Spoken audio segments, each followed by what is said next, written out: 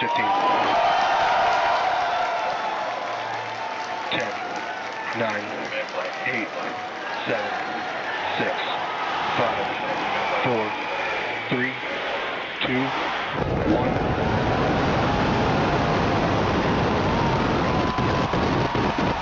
We have liftoff.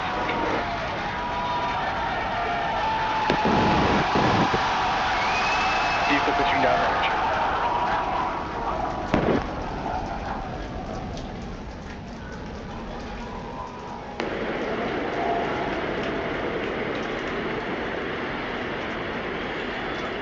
Booster chambers pressure nominal.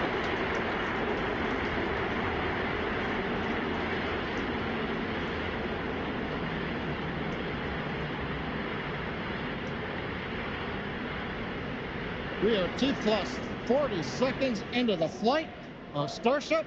33 Raptor engines powering the first stage. Power and telemetry nominal. We've heard power and telemetry nominal call out. We're heading downrange over the Gulf of Mexico.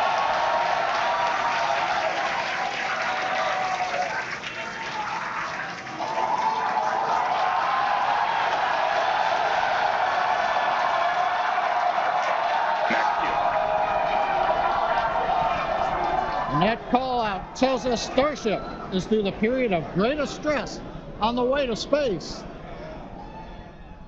Now the next major event is hot staging in just over 90 seconds from now. To get ready, the booster will shut down all but 3 of the Raptor engines. Clamps holding the 2 stages together will release, and the Starship second stage will ignite its engines. Starship will then separate from the Super Heavy booster and head to space. And at the same time, the 3 engines that are still firing on Super Heavy will flip the booster around.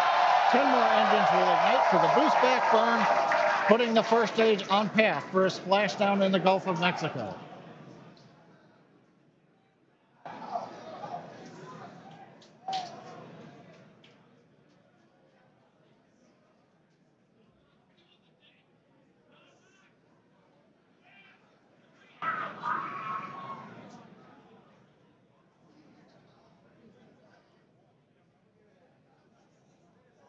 Engine power continues to look nominal on 33 Raptor engines. We're about to shut down the first stage and perform staging. Let's watch and listen.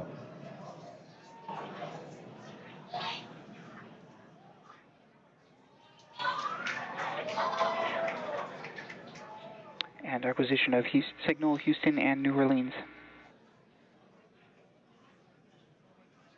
Booster engine cut off.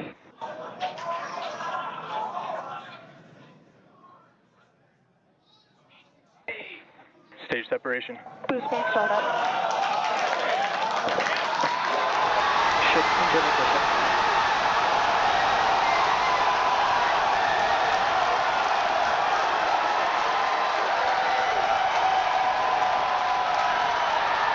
You're hearing the cheering. The first ever successful hot stage for SpaceX's Starship. Incredible views of our Super Heavy booster. And as you can see, the Super Heavy booster has just experienced a rapid, unscheduled disassembly. However, our ship is still underway with Ship all avionics, 6. Power and telemetry nominal.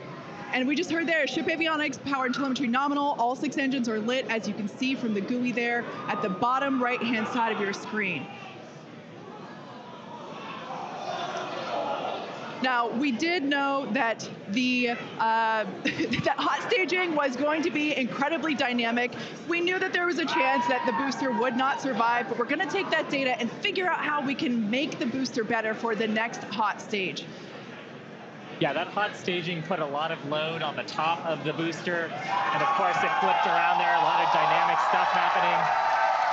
But ship is still going strong. And it's doing great. Right now, the ship, the second stage, is on its way. Like we said, you can see all 6 of its engines are ignited.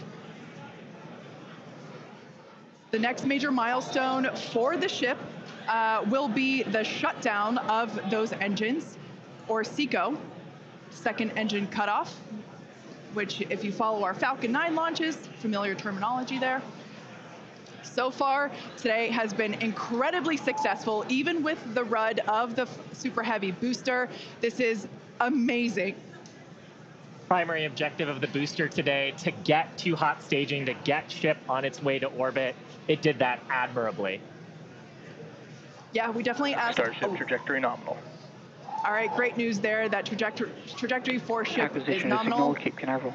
Once again, Starship's second stage is firing those engines, and as you just heard, everything's looking good. Now, for the ship, we wanted it to survive hot staging, which, as you can see there by that little dot on your screen, it did. We also want to basically demonstrate that the successful startup of those engines, demonstrating controlled ascent, which is what it's doing right now, and eventually orbital insertion. We are hoping to basically send this around the Earth, and if it makes it this far, splash down in the Pacific Ocean, a couple hundred miles north of Hawaii. Now, if we get that far, like, all of that sounds great. Secondary objectives for ship, again, continuing to gather engine data and about its health, performance. Nominal ship chamber pressures.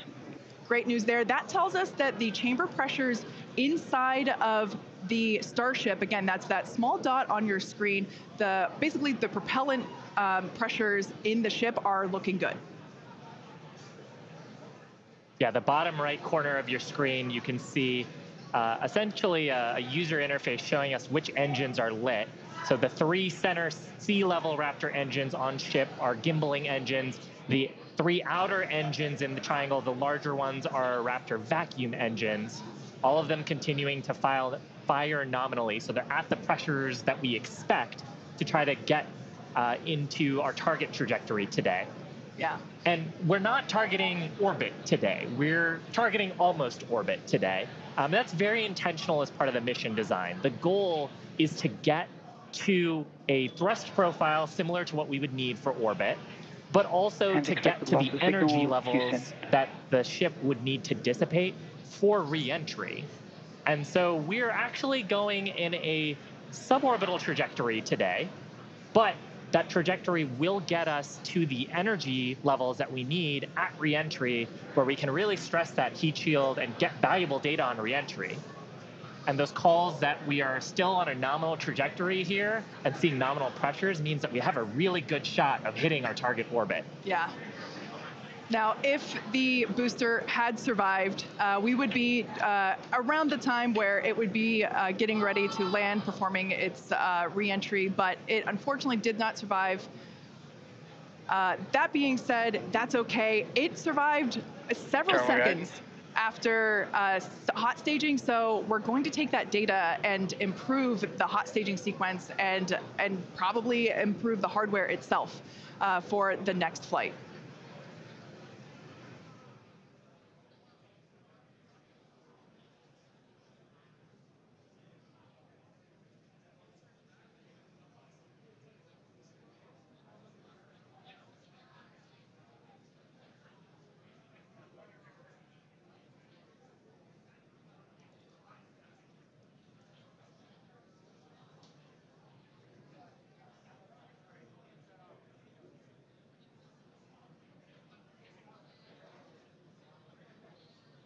They're standing by for a call out here. Coming up on the projected time that ship would shut down its engines.